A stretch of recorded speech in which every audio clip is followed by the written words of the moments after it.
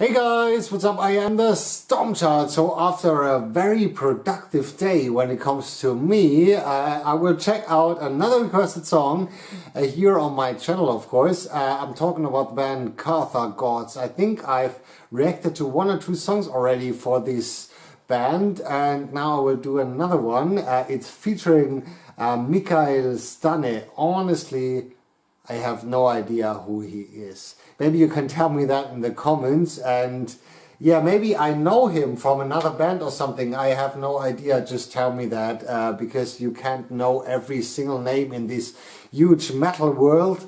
The song is called Whispers from the Wicked, and yeah, I think I just have to listen to it and tell you my thoughts right after it, as always.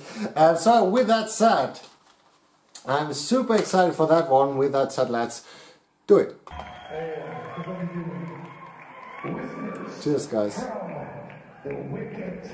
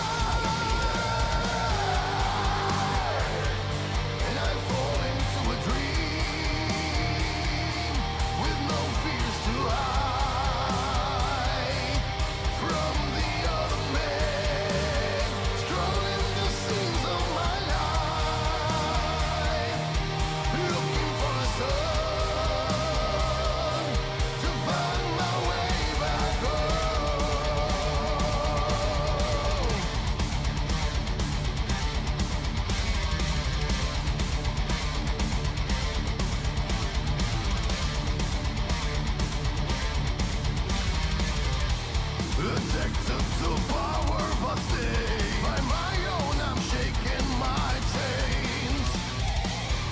This whisper in my mind remains the substance of beautiful pain, taking me, breaking me down between fire and ice, wasted inside my thoughts as I'm rolling the dice.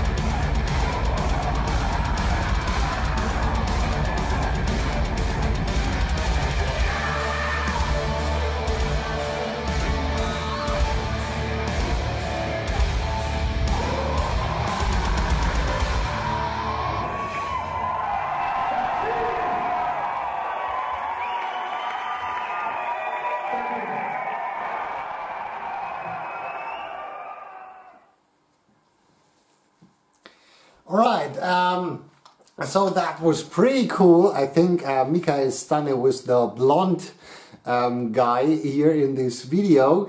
Really impressive all over. Where can I start? Because I really liked it, because there were so great melodies in it. Like the live version. I think it was live version. I wasn't sure just from the sound, because I was listening the whole day to really loud music here in my flat, and yeah, I wasn't sure if this version was a bit silent from the sound overall, or my ears just, yeah, a bit broken after this day. I have no idea, but the song was great anyway, but there was a bit less power. Maybe it has to do just with the version, or that my ears I just have listened too much loud music this day. I have no idea, but the song was great anyway. So yeah, from the start I like the guitar riff, everything that was pretty cool, and I like all over this live performance. I would I wish to be there in the audience to listen to that song, or be in an audience. It doesn't matter which band, because I wasn't in the concert since the last 6 months or something. Maybe you have the same problem, of course. So yeah, great song. I like the singer, both of the singers, but the main singer here in this band, I think, who sang in the verses and halfway through the chorus.